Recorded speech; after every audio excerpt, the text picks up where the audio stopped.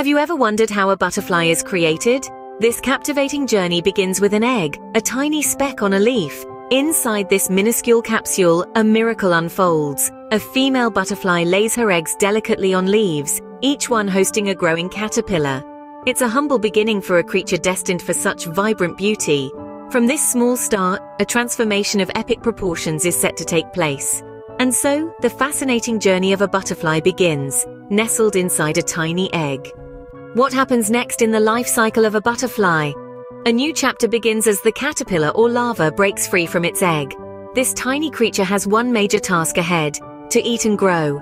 It feasts on leaves using its powerful jaws, and with each meal it expands, shedding its skin multiple times to accommodate its growing body.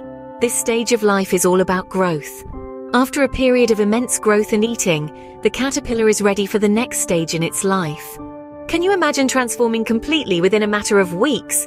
Now, let's talk about this miraculous metamorphosis. Our little caterpillar starts by creating a protective shell around itself, a cocoon we often refer to as a chrysalis.